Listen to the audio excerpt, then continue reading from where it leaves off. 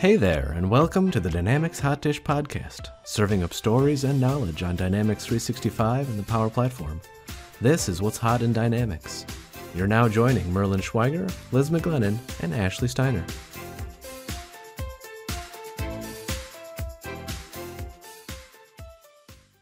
Well, welcome to the podcast, AJ. Today we have a guest speaker on to talk about imposter syndrome. AJ, do you want to share a little bit about yourself? So I was a consultant for 8 years in the Dynamics community. I moved into working for an organization, and then finally I've gone independent. And so I've been independent now for, it'll be a year next week. Awesome. We worked together at a previous employer a few years back. I remember, AJ, you were in my first boot camp I ever did at that partner, and you were learning CRM 2011 in that class. And we've been on a few projects together and had a few good times in Milwaukee. So AJ, why do you specialize in talking about imposter syndrome? Mostly because I felt it my entire life. In this case, I think it's very poignant for consulting and just in general, and pervasive in consulting is what I was trying to get at. So it's one of those things that I think everybody feels, but no one really talks about, no one really shares. And, I think in consulting, you end up being put on a pedestal almost. You know all of the answers to everything because we're paying you to know the answers to everything. And I feel like it's been, for me, it's been a journey, and it's something that I find the more that I talk about, the better that I feel personally. And also the fact that, everybody else tends to share the same thing. So they say, you know what? Oh man, I'm so glad you said something. I feel the same way. So it's something that I've talked about on not only this show, but on a couple other shows as well. And I just feel passionate about getting that conversation started and saying, well, how do we get past this? How do we move forward? And then encouraging other people to challenge themselves and to, say, yeah, hey, you're probably fine. So I wonder if, for the people listening, should we define what imposter syndrome is? I don't know if everyone even knows, how it's defined and Sure. When it comes up. Yes, it was defined as imposter phenomenon, since it's not really an illness or a sickness, but it was imposter phenomenon by two psychologists in the 70s. It's Pauline Rose Clance and Suzanne Imes. And so they noticed that women that were high achieving women were constantly coming to them and saying, I just don't feel like I should have the job that I have, or I should have the title that I have, or I should have the salary that I have. And it's just a lot of feelings of self-doubt and guilt, and then just constantly feeling that you are going to be exposed as a fraud at any point in time. So I know you kind of singled out women in that, which is fine, right? I think that that's common, that women, but you said you feel it and you felt it a lot as a consultant. So obviously it does cross, I'm guessing, genders and race and all of that, right? Yeah. So it was started out it was women that were coming to these two psychologists, but yes, it is, anyone have it. They say that 70% of people across their career will eventually feel it. So I'm actually surprised that number is not higher. I'm surprised it's that high. Really? I think. Yeah. Why is that? I don't know. I guess I just thought that there were more I know a lot of people are very confident and maybe they feel it and they're just exuding confidence. And so I don't know. I guess it's just higher than I thought it would be. I think a lot of people pretend to be confident, but they just don't surface those internal self-doubt thoughts externally. Fake it till you make it. Exactly. Right. Yeah. I was going to say, I feel like that's part of the problem with imposter phenomenon, is that if you're feeling that, you have this perception that everyone else knows what they're doing, right? And you don't realize that everybody's pretending, everybody's playing at this. Everybody thinks that they know what they're doing, but they don't actually. So I guess knowing that 70% of the people out there feel it at some point ought to in some way alleviate that feeling for anybody who's well, everybody else knows what they're doing and I'm the only idiot on this call. No, everybody else is just as clueless as you are.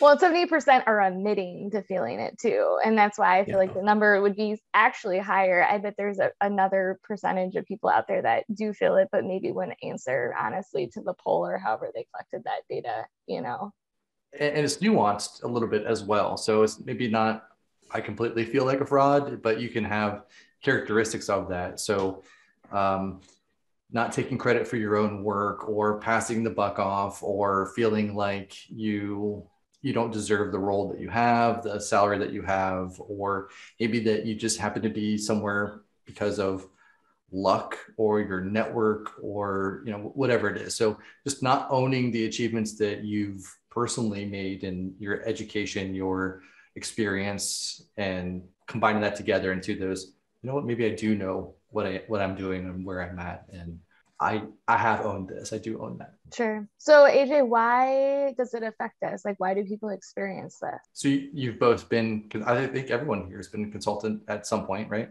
Yeah. And so I think it's one of those things that externally you are put into positions of growth. And so when you're in that, so it's like, well, maybe you don't know the next thing about field service, and that's something that is out there, but you're thrown on a field service project. And now what happens? Well, you are in that, I don't really know field service, but now you're the expert in that because you're hired to be, right? And it's not that you can't acquire that knowledge and you can't get it, and you're probably more apt to figure it out quickly than somebody that was pulled off the street to do it, right? But at the same time, you are seen as the expert in that. So the expectation is here, but the experience is not necessarily where it needs to be.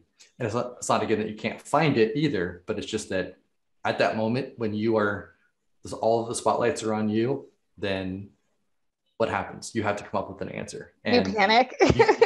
And you can't always say, you know what, that's a good question, let me get back to you. It's like, you said that for every question. So either these are all amazing questions, or you don't know what you're doing. I feel so targeted by that, because I feel like that's why I got out of consulting and why I decided it wasn't for me, because I got thrown on like a Power BI project. I didn't know anything about Power BI, and I was the one building it, right?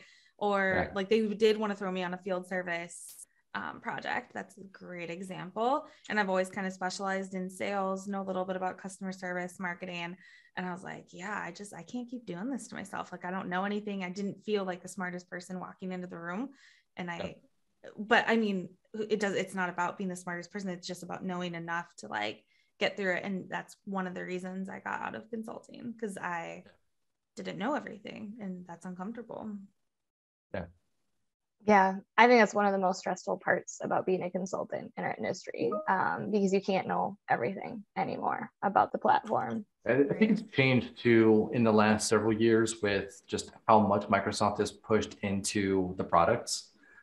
So now it's not just I'm a Dynamics CRM consultant, you are a Power Platform consultant. You have to know how to build Canvas apps, model-driven apps, Power Automate, Power Virtual Agent, Power BI. And then on top of that, someone says portals, and you kind of go, oh, okay, but it's just, please don't say portals. It's so expansive. And I was looking at gigs recently, and people have posted, well, here's what we're expecting for a consultant. And as I was looking at the role itself, you have to be a PM, a BA, and a developer, and a consultant all in one. So they didn't say that specifically, but you have to know how to manage all of their requirements and elicit requirements. You also have to know how to manage the timeline, the budget, and the scope. And so they're listing those out as requirements. And it's like, you have 6 jobs rolled into one role. There's no way that one person can be this unicorn that's going to come in and say, I can do everything. Sure. We're not all wizards, right, Marla? It's impossible. Not even wizards can do all of those things at once. Yeah. Well, and they can take completely different skill sets, right? Like somebody who's a good BA is not always going to be a good PM. Yeah. Right. And I was going to say, how many developers do you know that are good PMs and BAs? 0. Oh, BAs is a little different, but PMs 0. I know no developers who can PM personally. I was talking to a guy that he speaks at a BA and PM conference about this topic. And so he said that he would switch hats, right? So he would have like literal hats, and he would switch. And then it was almost like a multi-personality conversation where he would talk as one personality to the other, because they are often conflicting roles, or it's a kind of a dance, right? And in that specific case where, the PM's trying to control the budget, the timeline, and the scope, and then the BA is trying to make sure that the customer is getting exactly what they want. Yeah, I feel like especially those two roles are conflicting. I don't know. I went through Microsoft SureStep training like a decade ago, and the guy who was teaching the class was like, you cannot PM and BA and be successful at both. You just can't do it. Well, I was just going to ask, so like, what are things that you can do? And that might be moving us too far ahead. But yeah, can we start with like have we talked about like enough about how to identify it? Like when it's happening either to you or to other people that you're working with? Well, so I've come up with my own, let's say, measurements of success to figure out what the skill set is for asking yourself, am I in this position in the right way? And so there's 3 questions that I'll ask myself. And the first one is, am I set up for success? So as we just talked about in that one role, if you are all of those things, well, you're a single point of failure for literally all of those things, right? So you wouldn't be set up for success in that position. And so then, it's more of like a flow chart where, so now you ask yourself, well, can I change those expectations? Can I say, you need somebody else that's going to PM this, because I can't PM this as I'm writing literal scripts or developing a Canvas app or something like that, right? If the answer is no to that, then generally it's, well, you don't have anything, you can't change your expectations. You just have to grit it and bear it a little bit, right? So that's one of those things where burnout happens very quickly. So if you're in that role and you're not going to be successful, then you tend to get burned out. And now you're going back to everybody else going, man, this is just, I'm pulling from everything that I have. I'm not getting filled back up. So I need something else that's going to help me in my career, right? So I think that's the first thing, just asking if you're set up for success, and can you have those conversations to change those expectations? It's okay to specialize too. Like, I don't think you have to do work or take a project. I mean, you can say no, like you can say like this thing, whatever it is, or if they're trying to pull you in too many directions, like this is not my specialty. Like this is not my forte. This is not what I am experienced with, or like the path I want to go down. And that's, I think, perfectly acceptable. And if you stick with your specialty, like you will find other work, especially in our industry, that is in that area. So like, I just don't think you should try to do it all. Yeah. I would also say, at least in my experience, I feel like customers, and this could be whether you're like a consultant at a partner or even like internal customers are generally pretty understanding about that. Like as long as you're essentially open and honest, you're like, okay, I know a lot about these things that are part of your project. And so like, I feel very comfortable with these things. Like I can help you with these things. This part over here, like I'll pick on the portal. The portal part, like, yeah, I know a little bit about the portal, but I'm no expert in the portal. I got somebody else I can call if I've got portal questions, but like, this is not my area of expertise. And so I feel like as long as you set that expectation, most people on the receiving end of that, except for maybe very demanding customers like Ashley, but I feel like most people are going to say, yeah, I understand. It's cool as long as you can find the answer for me, as long as you can solve the problem for me, whether it's you or somebody else that you know, I'm okay with that. I think I've seen people get into trouble where they start talking like they know what they're talking about when they don't know what they're talking about. And I feel like after you sort of set that expectation, you get a little bit too far down that path. Now you've set the expectation of, yeah, I know what I'm talking about, and you have zero clue. Like then you're running yourself into a corner, and eventually you're going to get caught and it's going to be very awkward. So, but how, if you're feeling that way, sorry, actually, I'll go next. Like, how do you differentiate, like, are you feeling that way just because it's imposter syndrome and you really do know what you're talking about versus like you should, you know what I mean? Like, how do you know if it's legitimate or not? Yeah, I think the first thing that you would have to do is ask yourself, are you in that spot? Do you really have that, assess your own skill set, et cetera? But then look at peers. So look at your community, your friends, your other people that are in the same role, a mentor if you have one, and ask them, hey, so I feel like this in this role. Am I crazy, or is this something that I really should feel or I should brush up on? And that's really the second question that I'll ask myself is, do I have the knowledge and skill set to be in this position that I'm in, right? Can I do this successfully? If not, can I get the knowledge to do that quickly? So we were talking about field service earlier, and then can I brush up on that so I can learn that enough to do a successful implementation? Or like Merlin said, do I need to call somebody and say, hey, I know this person and she does an amazing job at field service. Let's grab her and bring her into this because she is a rock star here. Actually, what were you going to ask? I was actually going to ask a very similar question. I mean, and I think that it answered what I was going to ask, because I was going to say, well, what if you don't know? I mean, clearly that's not imposter syndrome then, right? It's if you're in the situation and you do have the answers, but you don't feel comfortable giving them or highlighting that you do. So there's a slight difference there. I also feel that really just goes back to the first question is, are you really set up for success? Yeah. I was also going to say, you also need to learn the consultant trick of how you answer a question is never in the definitive. Like, I'm pretty sure it works that way. Like, I do this all the time. I feel pretty confident that it works like that. That means I feel like I've seen it work like that. I'm pretty sure it works like that. But there's always that chance that, like, well, I haven't done it in 6 months. Maybe it's changed, or maybe it doesn't actually work the way that I thought that it did. So I give myself that little bit of an out. It's the consulting trick. Liz, I feel like we had a conversation like that recently. It was closing out like opportunities, I think.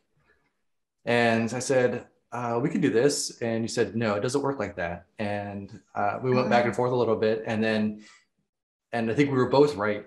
Mm-hmm. So it didn't work like that before. The new release, I think, had changed it. And so now we went back through and it's like, well, yeah. She's like, okay, now I see how this is. There was a flag that you had to check. There was a new setting that, yeah. Yep. And it was now, new. So like, I don't know about it. Things change all the time. Like, yeah. Right. She was testing it in hers. I was testing it in my environment. And then this doesn't work. Why not? And it's just, well, here's what you have to do. It still didn't do what the client wanted it to do, though. Like, the setting was not configurable. So it was just like an on or an off thing. So it still didn't solve the problem, unfortunately. I think so. You guys touch on a good topic there, right? That it changes so quickly that, I mean, how could anyone ever know everything about dynamics of our platform? There's just no way.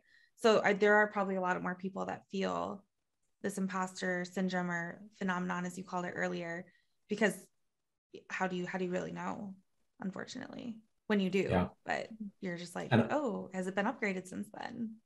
See, and I feel like that's like, if you're feeling that way, like, I don't know if I know this, like, that should come as some comfort, because it is always changing. It may have changed since the last time.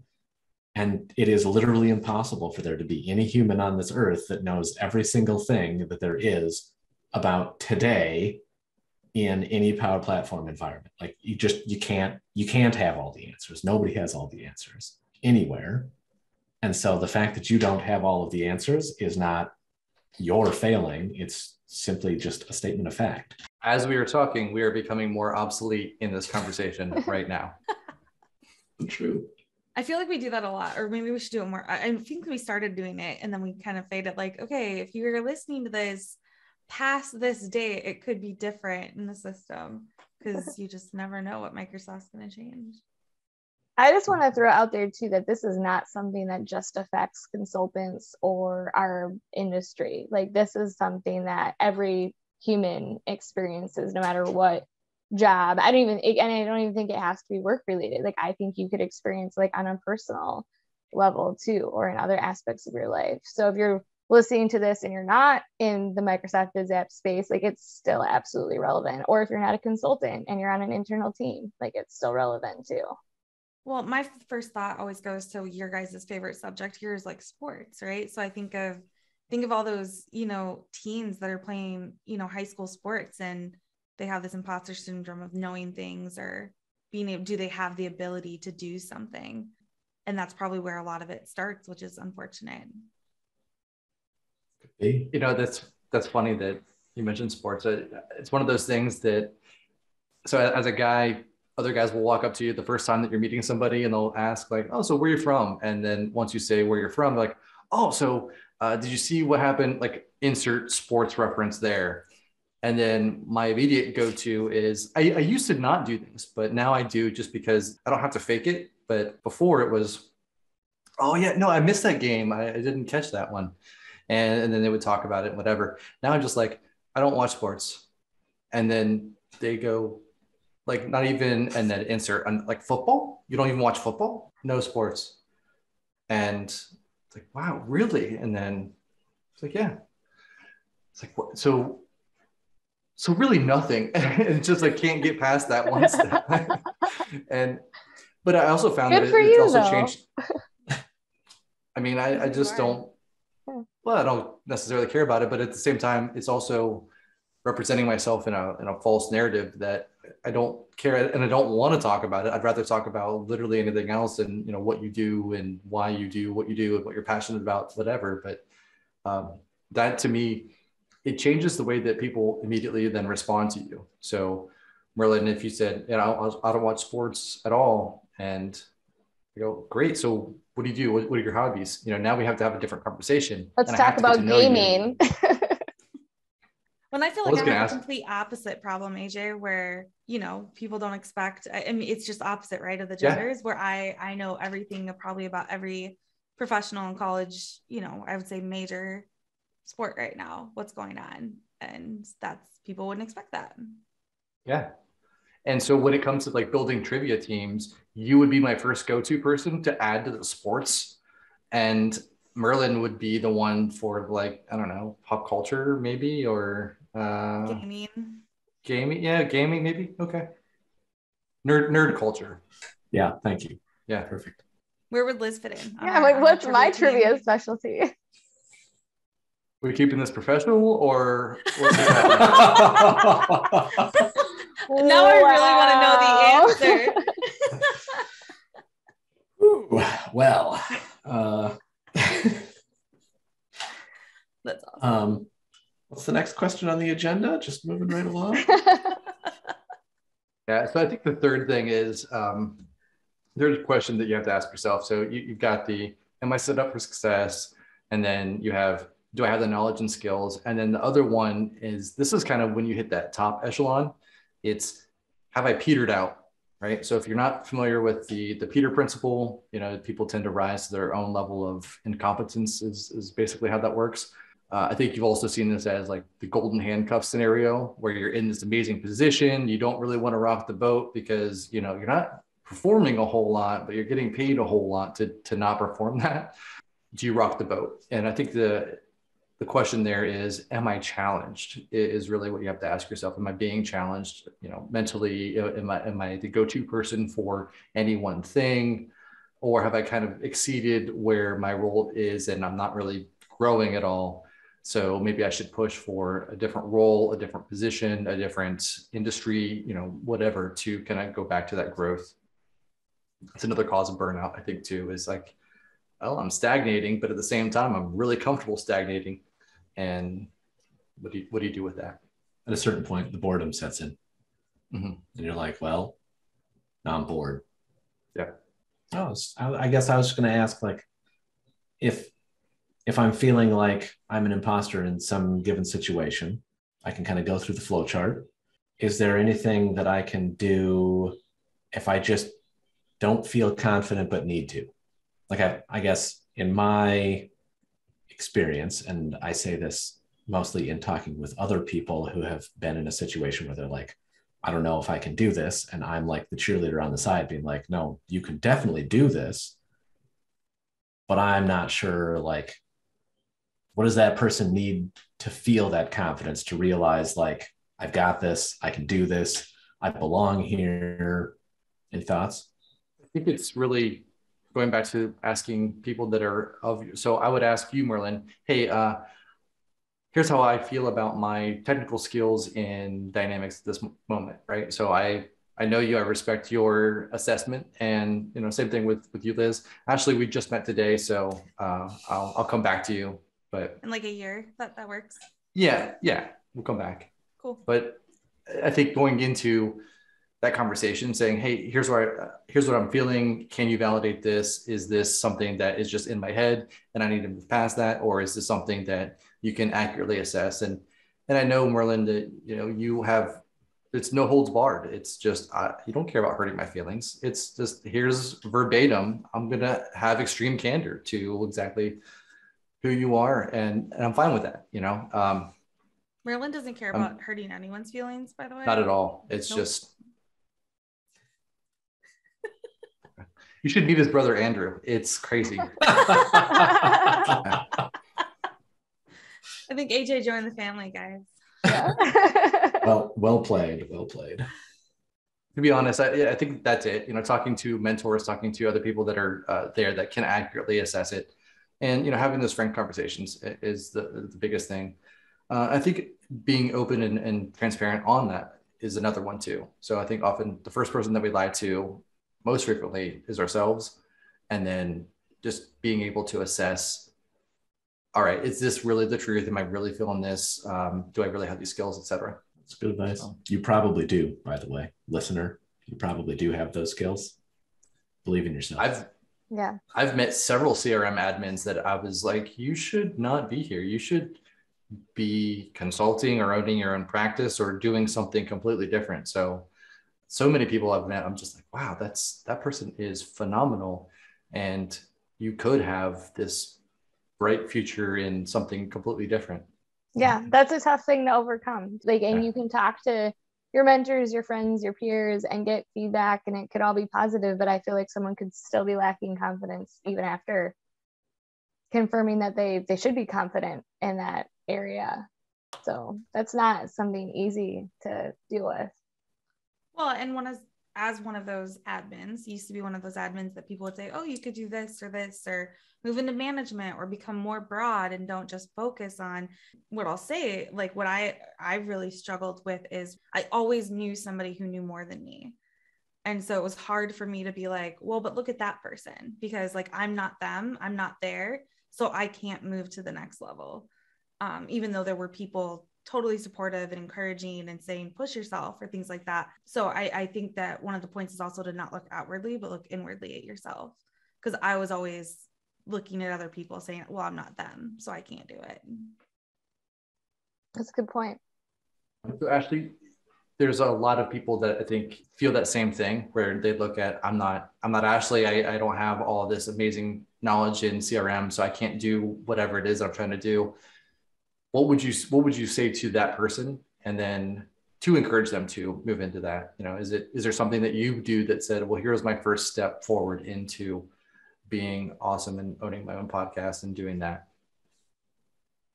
I co-own it. We should say that, bro. Still. Yeah. So I guess that's imposter syndrome probably right there, is like lowering myself by saying co-own instead of just owning it.